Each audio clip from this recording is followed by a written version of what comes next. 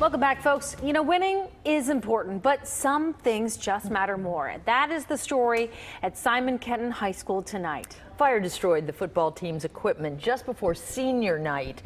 But as 9 on Your Side's Tony Moronis shows us, rivals are now making everyone winners.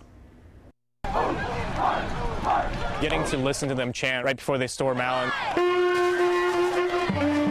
We get great support from our cheerleaders. Here we go! And we love our band.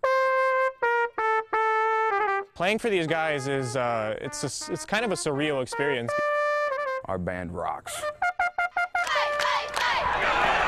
Simon Kenton football blazed to a 6-1 start this year. Everyone looked to the final home game, senior night.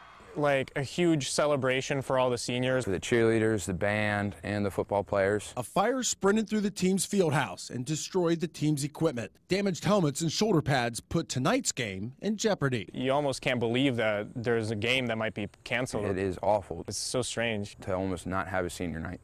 Almost. When the Pioneers try to continue winning tonight, they'll represent themselves and 9 other schools. Their helmets won't bear the traditional SK. Instead, Juggernauts, Bearcats, Rebels, Eagles, Bulldogs, Cougars, Tigers, and 2 Colonel teams. Without them, we would not be playing this game tonight. The sense of community coming from all the schools that are supposed to be our rivals is just incredible. Some of the schools helping out have been beaten by SK.